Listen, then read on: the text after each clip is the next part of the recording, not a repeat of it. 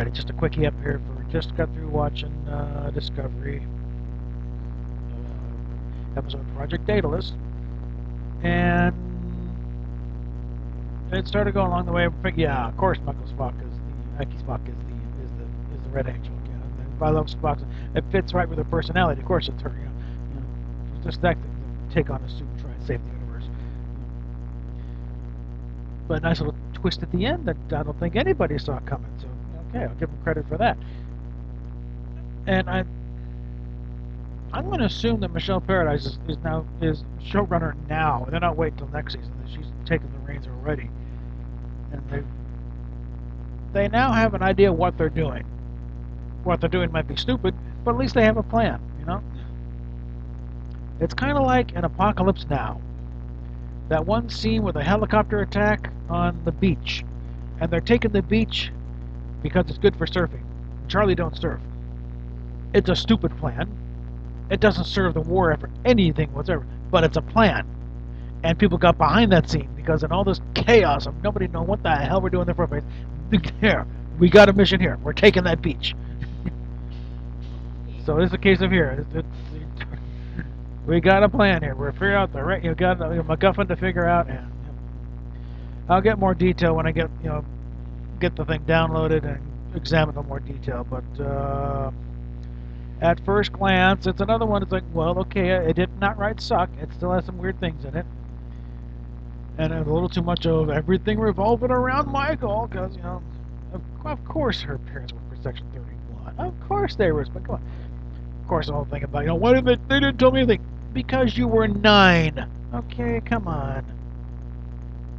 Someone's supposed to be the best, the smartest, most intelligent ever should realize that no one's going to tell a 9-year-old about a highly classified project. Okay, come on, get a clue. Now,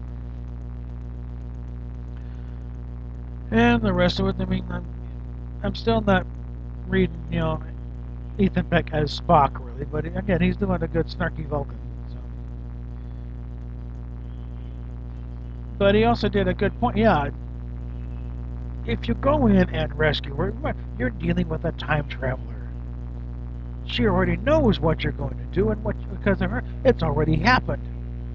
So if you go charging into the rescue, of course she didn't, because you knew that's what you were going to do. You have to make it sure. No, we're not coming to the rescue. She is going to die if you don't get in there. So yeah.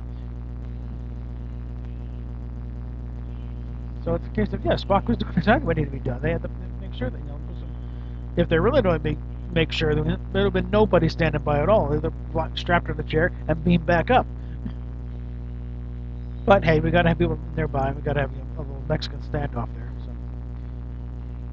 And of course, someone's got to throw on the tractor beam to hold it in place. But this now looks going to be a little interesting. It still doesn't redeem the show in any way, shape, or form. It's still a lost cause. It's still an alternate timeline, and so forget it. But at least it's again it's still a disaster, but now it's a disaster with snacks. So we will get back with it later. PayPal, Patreon, gotta feed the kitty. Come on, gotta feed ourselves, gotta feed the kitty, and we're still. There is actually a place back in Denver. I'm gonna get some information on. It'd be a minor miracle to get this thing at the price of advertising. I know, Steph doesn't want to go back there, but there are many practical reasons for going back to Denver.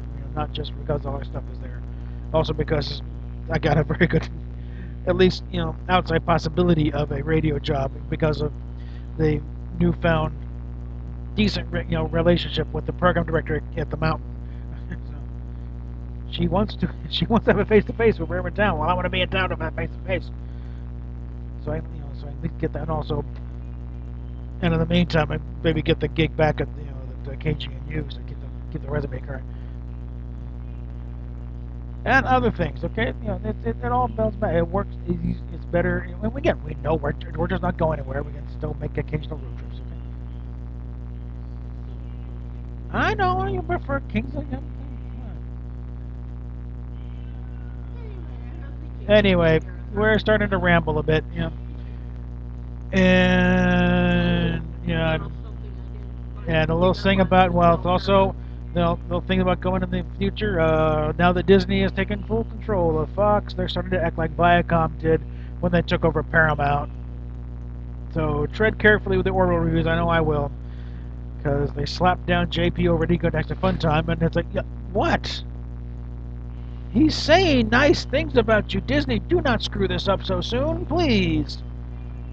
Get a clue. Don't attack your fans.